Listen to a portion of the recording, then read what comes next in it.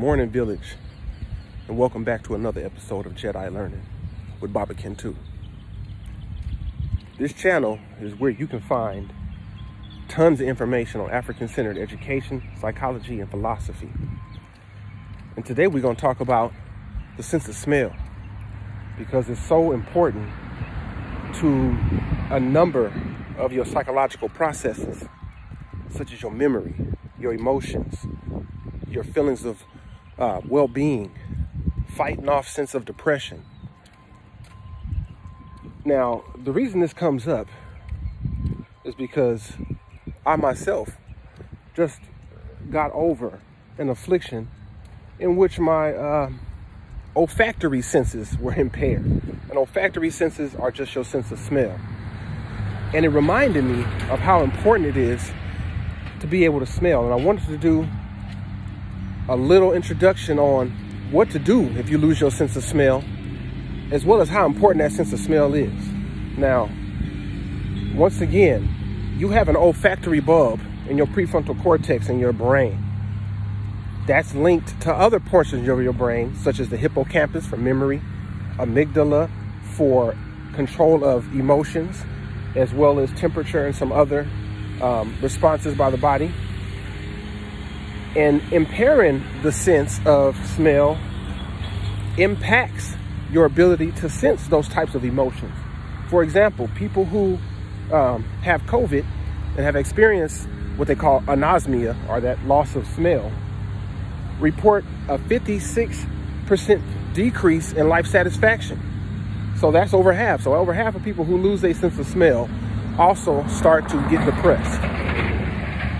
So this is another way you can fight depression, is also by understanding how important the smell is, as well as what you can do about it.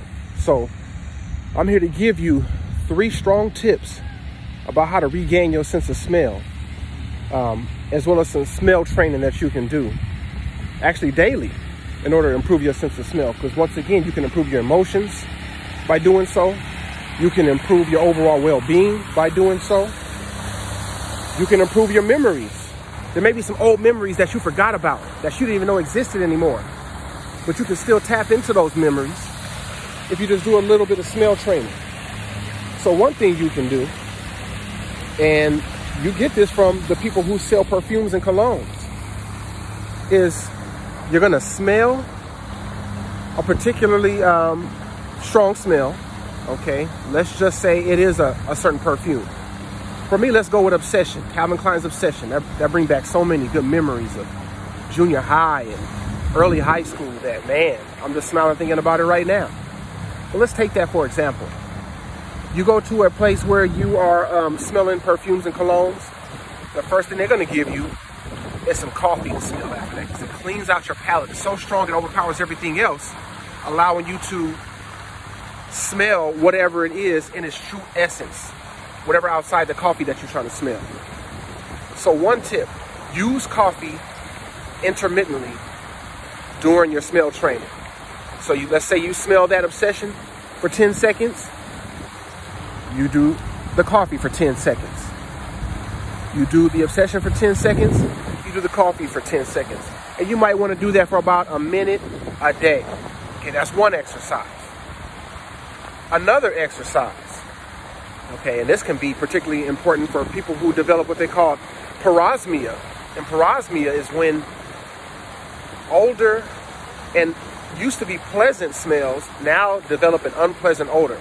So let's just say my Obsession now smells like garbage.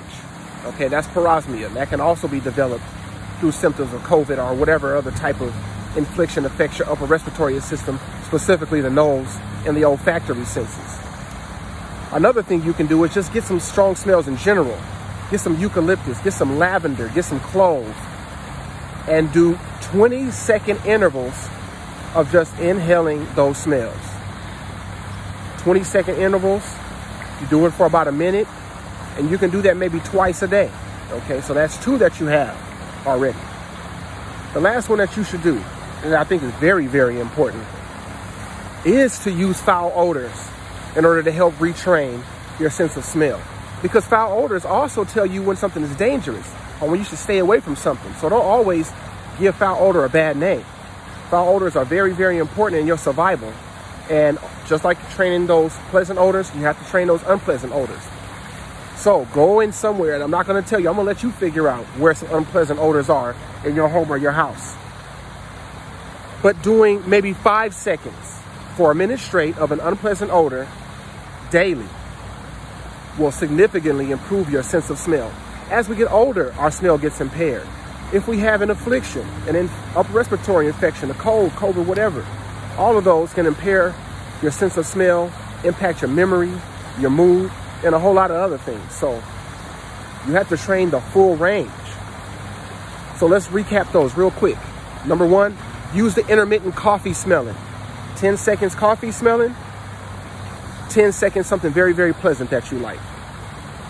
Intermittent coffee smelling. Next, coffee taken out, and you're just gonna do smelling overload. Get some very, very strong smells. Get some eucalyptus, get some myrrh, get some frankincense. Smell those for 20 seconds each. Take a few deep breaths. Do that for a minute, at least once or twice a day. And lastly, foul odor exercise. So smell something foul for 5 seconds straight. Take a breath for 5 seconds straight. Do that for a minute and do it once or twice a day. And you will see, not only will your ability to smell increase, but your ability to recall memories will increase. You might pass by something you ain't smelled in a long time and be like, wow. It'll literally take you back into some super nostalgia. So it's no coincidence that nose and nostalgia sound so much alike.